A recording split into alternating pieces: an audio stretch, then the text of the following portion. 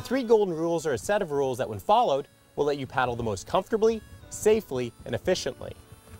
You need to use the power of torso rotation.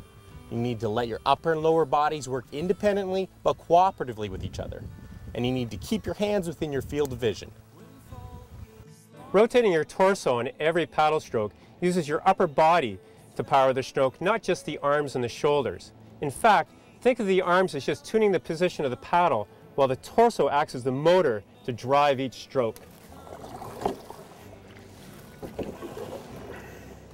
Torso rotation involves twisting at the waist to wind up your body.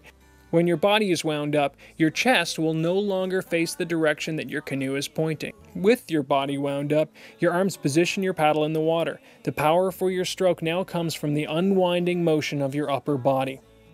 When you're paddling, your upper and lower body each have their own unique role to play.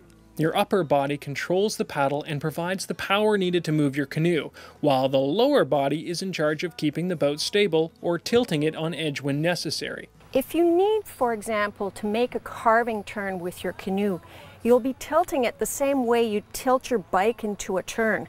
To do this, you need to press down with one knee to bring your canoe on edge, while the upper body stays upright.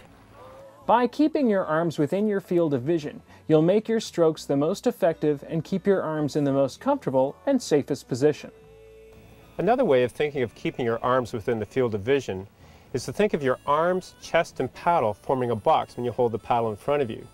And you have to keep this box intact during every stroke. This doesn't mean that you can't reach to the back of your boat to take a stroke.